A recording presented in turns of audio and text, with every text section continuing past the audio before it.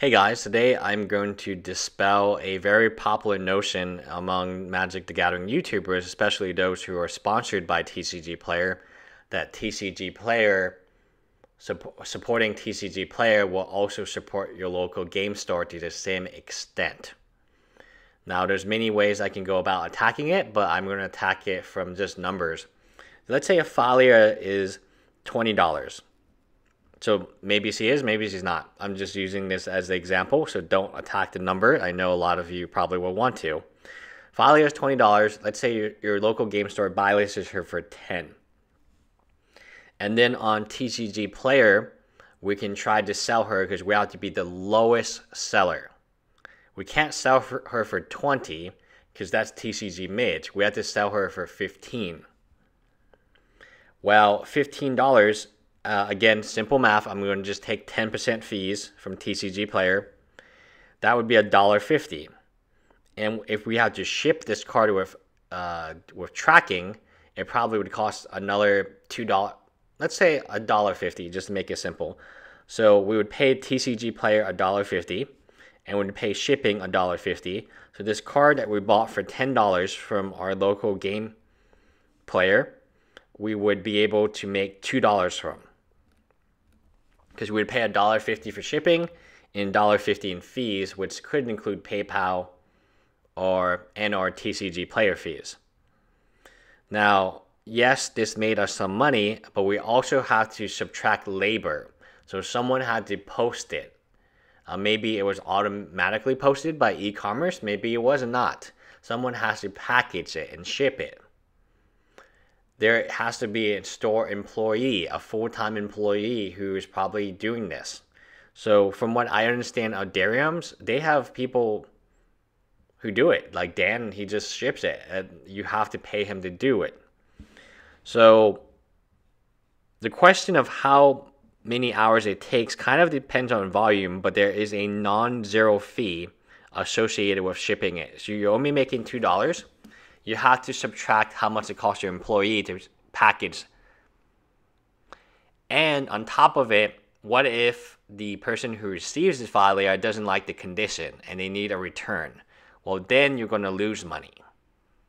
You will lose money on this.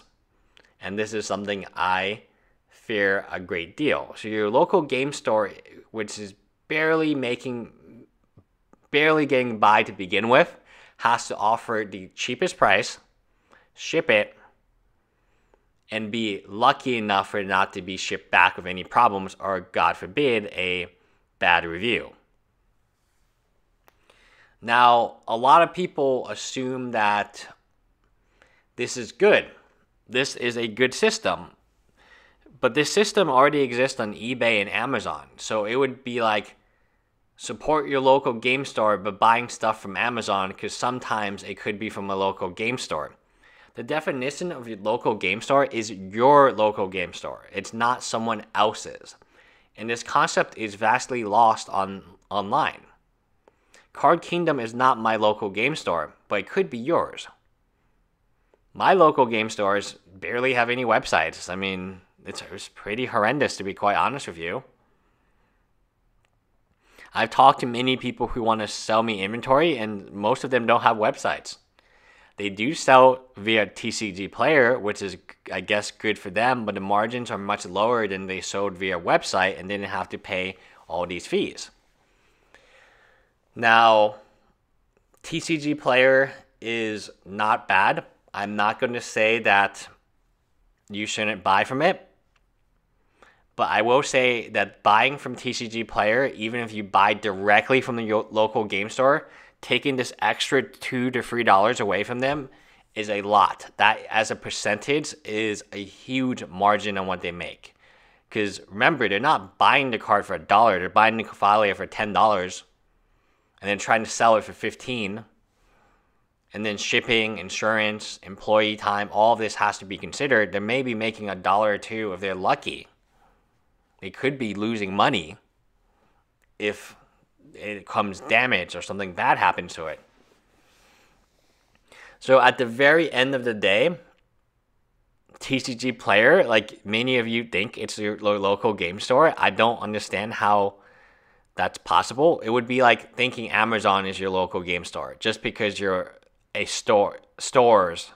local game stores that are not your local game store sell on Amazon or eBay. Or Mass Drop. It would be like, Mass Drop is my local game store. Your local game store is that place that you go and you sit down and you play, you meet friends. That is your store. That is your store. Sometimes you pay a little bit more. Sometimes you don't have the best experience. But at the core end of the day, that's your home, right? I mean, where else are you going to go? Most people are not lucky enough to have a play group that they can play at. I'm fortunate enough to have a play group, but I still like going to game stores because it's fun to meet new people. Now, I never tell people who I am, which is, I don't like it when people know who I don't know what it's kind of weird. I went to GP Houston last year. I'm not going this year. Not last year, last 2 years. I'm probably not going to go unless a lot of you want me to go and meet up and have lunch again. I definitely am not going to play at the main event. And there's probably no reason for me to actually attend the GP Houston because otherwise I would just sell cards to them. But at this moment in time, I can sell cards via my website, right? Hopefully, should it be up. So at the end of the day, like, hello female, my name is Wedge, and this date is brought to you in part by TCGplayer.com. I mean, I know it's sarcasm and a joke, right? I've been flamed very hard for not getting Tolarian's quote joke. But at the same time, is it really a joke? Is it really sarcasm? So I have ordered from TCG Player. Whenever I do buyouts, I like to use TCG Player. But I've never confused it for supporting my local game store. Your local game store is not making a lot of money from selling boxes on TCG Player. They make a lot more margin selling boxes to you and your store. And you might complain, and you might say that you can get it cheaper elsewhere. But eventually your store will go belly up, and there will be no place for you to play anymore. I know this from Groovy Geckos, which is my local game store. And that's why I have such a different view from this than Wedge or Tolarian. I played in my local game store every Friday for years before I moved away.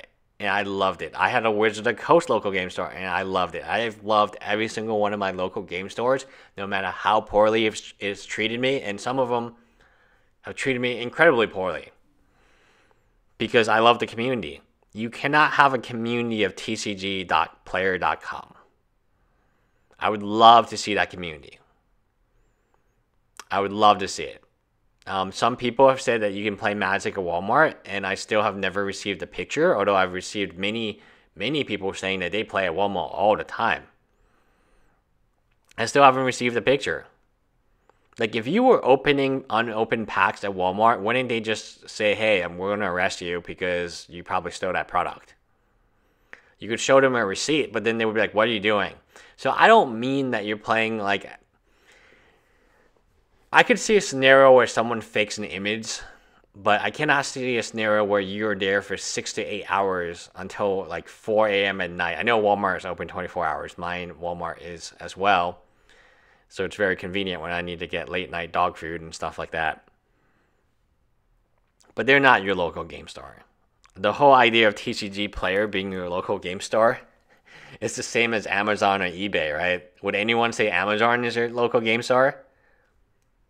Just because your local game store is on TCG Player, trust me, they would much rather sell the same volume in person. Because that's a repeat customer. And TCG Player, it's lowest price.